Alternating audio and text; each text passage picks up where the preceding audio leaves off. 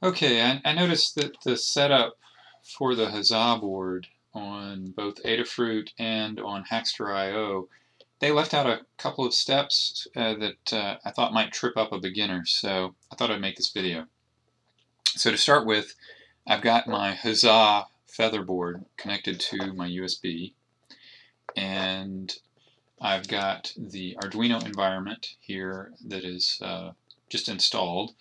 And what we want to do is we want to get the drivers installed for the Huzzah board, and we want to upload a sketch. And so that's I'm going to spoon feed you on that. Okay, so the first thing we want to do is we want to get the driver for the Huzzah installed and configurable in our Arduino environment here. So the first thing you'll want to do is go to File, Preferences, and down here in this Additional Boards Manager URLs, you're going to paste this URL, which is the target for a configuration file for installing the driver. And the URL, you can find it on Hackster, you can find it on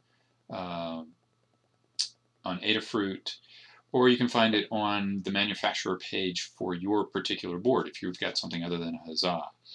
So once you've got that pasted in there, and I've got the link in the show notes below if you need it.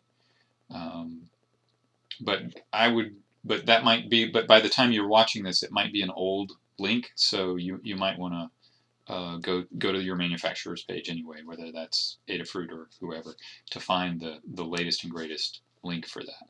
Okay, now we just hit OK, but we're not done. What we have to do now is we go into Tools, and then we go into Boards, and then we go into Board Manager. And now that we've entered that URL there, it should have a new choice at the bottom. So we want to come down to the bottom, and there should be an 8266 entry here. And we want to click on it. So when you click on it, that's when the install button comes up. See, mine's already installed, so it says removed. But yours should be like this, where it'll say install. And there'll be a driver selection here. You want to always leave that as the default, because that'll always be the latest and greatest. You want to always default to the latest and greatest. So come here, click install. If you don't see 8266 at the bottom of the list, then scan through your list and see if it's somewhere else in the list. Maybe it's not at the bottom. But since it's the last one you just installed, then it should be at the bottom. Okay, so once you've clicked the install button and it's run through the install, we can now close this, and we can go to Tools, and we can now come in here, and we should be able to find your board. So your board should be, if it's the Adafruit board, then it'll say Adafruit Huzzah ESP8266. If it's some other board, then you're going to have to find your board. Once you've done that, you still need to get the COM port. Now to get the COM port, now by the way, I'm on a Windows machine. Getting the COM port on a Mac is a little different, but I'm going to go through what you would need to do on a Windows machine. To find out your COM port, what you'll want to do is you'll want to right-click. You want to go into the Start menu and right-click on Computer and hit Manage, and that will pop up your computer management screen. And from here, you want to get to Device Manager. Now, there are other ways to get to Device Manager. If you're having trouble getting to Device Manager, just Google Windows Device Manager. And what you want to do is, once you get in here, go into Ports, COM, and what you're looking for is this USB driver. Oh, that's another thing. You need to install the USB driver. There's a link to this USB driver on the Adafruit page. You'll want to do that first. So make sure you install the USB driver from Adafruit on the Adafruit setup page. So I should have mentioned that first. But yeah, you'll need that.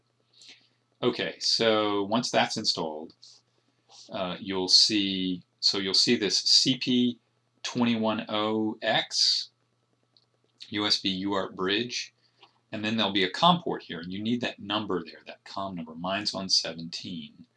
So what you would then do is close out of this. We don't need to set anything there. We just went in there to get that number. So now when we go to Tools, we can put COM port. Now you're going to select that COM port that you found. Your COM port will probably be something else. Mine is 17, so I've got it selected to 17. And once we've done that, we're ready to program. Okay, so what you want to do is we're just going to do basically a hello world by blinking lights on the board. The board has 2 LEDs that we can blink built in. So what you want to do is go to Examples, go to Basics, and click Blink. And that will open a new window, which is fine. And that will have this code in it. This is that blink sample routine. And what it does is it defaults to blinking a pin on an LED on pin 13. Well, our pin for the HUZZAH is on 0 and 2. So what we want to do is either enter 0 for these 3, or we could have selected 2. And then we want to hit the upload button. So that will start uploading it, and it does take a while. If you're a little concerned it's taking a while, it does take a while. So I'm going to sit here so that you can see how long it takes to install even just this short amount of code. This is just a handful of lines of code. It takes a while. Now you can see in the view here on the you can see some lights blinking. There'll be a blue light down here that's blinking really fast. That's not our code that's blinking that. That's the code being uploaded. Our program hasn't started running yet. You can see down here the progress. We've got 72% progress installing. Once we get to 100%, there it's 100%, so now it's done installing.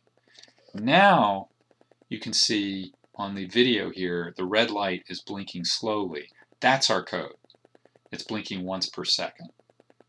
And if we had entered a 2 instead of a 0 in these 3 places, it would be blinking that blue light over here instead.